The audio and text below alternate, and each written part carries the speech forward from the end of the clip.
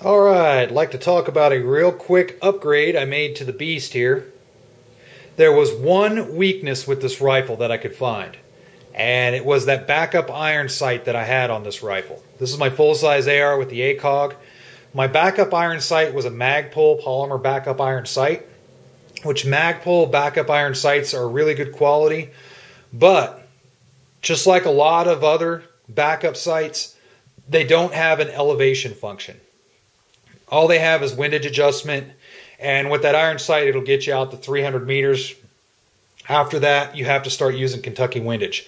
I honestly don't like using Kentucky windage if I don't have to, because I feel if you can get a sight that's pre-dialed to longer ranges, you're going to be a lot more efficient doing that versus using Kentucky windage and constantly missing the target. So what I did, and it's kind of a birthday present because today is my birthday, by the way. You can see I now have a MaTech rear sight. Let's see if I can get it to zoom in. I don't know if it will or not. Let's see if I can get it to zoom in correctly. And the camera's going to be a pain. But, almost. There we go. Now you can see right there, there's your elevation. We use MaTechs in the military. My M4 at my unit has a MaTech backup iron sight. And you can see all the way up to 600 meters, I have elevation set up. All I have to do is turn that knob and I've got the exact elevation. So all I have to do is zero this sucker at 300 and have the setting set on 300, and whatever distance I determine the target to be, I can go ahead and click it to the closest 50 meters in that distance, because you can see here this is divvied up in increments of 50 meters. With exception of the top two, the 200 and 300. But all I have to do is find the closest, click it to that, and my rounds are going to be on target. MaTech makes an awesome sight. This is, by the way, windage adjustable. I'll show you right there. Windage adjustable just like an A2. So there's no worries there. You can adjust it. And I tell you what, these things run right around anywhere from, I've seen them from anywhere from 100 to 150. Depending on your area, depending on where you're getting it from.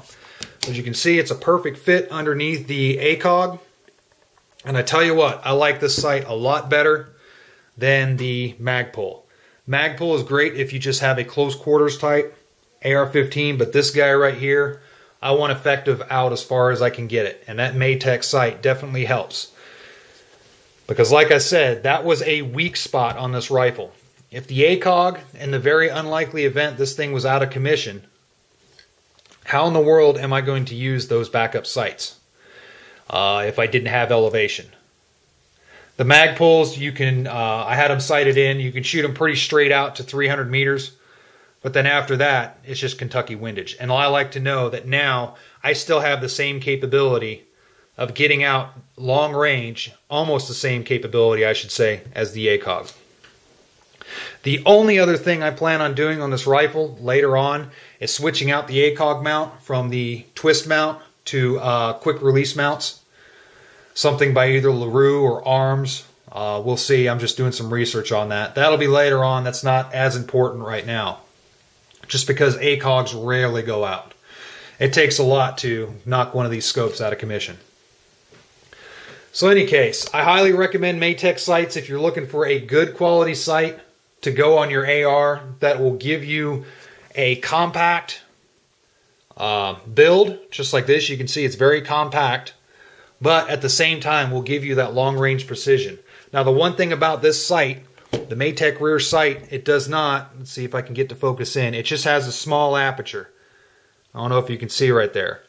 It does not have the bigger 0 to 2 aperture, which is fine for me.